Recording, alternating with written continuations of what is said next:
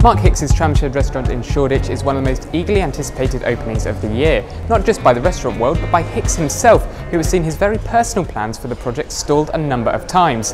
BigHospitality has been invited to take a sneak peek at the venue and find out what makes the renowned restaurateur tick. Well, welcome Mark, and thank you very much for inviting us to the Tramshed. Now, the plans for this restaurant have been a long time coming. Are you excited about the opening, and do you feel that what you've delivered now is sort of what you had imagined when you first saw the building? Yeah, no, it's gone perfectly to plan, really. I mean, obviously, getting to where we are today with, you know, a year and a half in and out of court, draining our bank balance because of the local residents, we finally sort of got there. We got pretty much what we wanted from, you know, opening times. But now the doors are open and, you know, we're ready for business.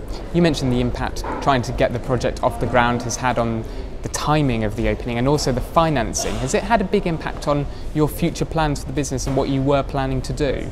No, I never plan ahead, really, to be honest. I mean, you know, this is always going to be a big project. There's lots of elements of this project that, you know, halfway through you think, oh yeah, we have to spend money on that as well now. And so, yeah, there's lots of things in the mechanical and electrical side that sort of crop up and you just have to deal with it at the time. The concept for the 150 cover restaurant is as brutally simple as the decoration in the Tramshed, a rolling starter and dessert menu with mains of chicken or steak alongside vegetarian options. The site also has a daytime presence to placate the local residents who were unhappy with a late licence. There is a gallery and community space downstairs and a takeaway option as well. The takeaway come a bit later, really, because of the length of the bar, and I wanted to sort of, you know, make the place feel alive at lunchtime. So I suddenly thought, you know, why don't we do chicken and steak to take away, but in the form of a chicken salad or a steak salad, and a nice steak sandwich with crispy onions, mustard, mayonnaise. So that's our takeaway offer, basically. So it's very limited, but people know exactly what they're going to get when they, you know, walk through the door. Now, obviously, you're known for being a cool restaurateur, and here in the Tramshed we've got some artwork by Damien Hirst, and I believe on the menu you've got cheeses from Blur's Alex James. Do you find any pressure to keep doing new and unique concepts and keeping up that cool image? No, because I think it's quite interesting to have something that's very simple. You know, I mean, even as far as the chicken and the steak and the salad, you know, they're all from individual growers. You know, so our chicken grower, we're the only person that they supply, Woolly Park Farm down in Wiltshire, and the mighty marbled sirloin steak from Northern Ireland, which is aged in a Himalayan salt chamber. So we are the only customers for that as well. So, you know, we've got a nice story on the menu, although the menu is very limited. You know, the actual story is good, and you know, the same with the art, really. You know, so that piece was made just for us, and obviously the theme of the cock and bull, you know, matches the chicken and steak. But you don't sort of feel the pressure to be doing something new. You know, you just do what you want to do. Yeah, exactly. I think, you know, sometimes things I normally find the building first and then work out what I'm going to do with it. So it's rather than have a concept in your head and then find the building, because quite often that doesn't work. Yeah.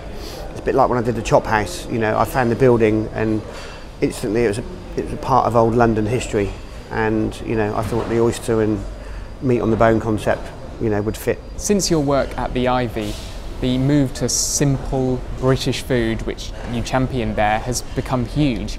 How do you react to that trend, and what do you think of the latest trends and the future trends in food? Well, I think it was always going to be a natural thing, you know. 20 odd years ago, you know, we didn't have the same amount of ingredients and quality of ingredients as we have now. You know, we relied heavily on importing stuff from France, from Italy. But now our growers, our farmers are producing, you know, great produce, which, you know, means that we can rely on stuff that's sourced purely from the UK. I mean, you know, we've always had great cheeses, you know, between here and Ireland. So, you know, and I think rest of the products, whether it's veg, fruit, salads, you know, it sort of all falls in line now. So, you know, you can now create a menu that's totally, you know, British ingredient led. Balancing Hicks's creativity and constant new ideas is his business partner Ranesh, who met Mark at Le Caprice Holdings. He said they have a very personal relationship and remain committed to keeping control of the business and developing new ideas as opposed to any mass rollout. For me, a large restaurant of this scale is quite scary, as you said. You know, I wouldn't necessarily do it. I like the sort of 80 cover side restaurants, but Mark's with his creativity and with his wisdom took me to one side. We must do this project, and I guess it was my role to make sure that we do it in a controlled manner, as best we can and as fast as we can. I think you are quite right about Mark being more financially aware. He's had to be. This is a business at the end of the day. He's got a large network of friends. He's got ideas, that every minute he'll come up with ideas. And I guess it's my role and my manager's role and my executive chef's role to not sort of draw it back, but let's have a bit of reality about it. And I guess that's what I do. With Rantnesh, Mark first launched Hicks Oyster and Chop and the Fish House in Lyme Regis, which has just been expanded. Hicks has also launched his own standalone restaurant and bar in Soho and sites in hotels, including most recently at the Thompson Hotel in Belgravia. So which is he most proud of? With Soho, for example, that was a restaurant that had failed. I managed to buy it for almost nothing. So the excitement of that project was, what shall I do with it? And when I walked into the building, the downstairs bar, which was a sushi bar, I sort of walked down the stairs and instantly thought, okay, this is going to be a basement, cool sort of cocktail bar, which is what it kind of ended up as. I've taken a lease on the restaurant in Belgravia, the bar and the restaurant. It's in slightly, not an odd area, but it's in an area that I've never, operated in before, and I think a lot of people were quite surprised. I did a venture in Belgravia. All the food critics didn't understand why I was in Belgravia. They will give me a bit of a hard time about it. Yeah. So that was probably a big challenge for us. The hotel is busier now.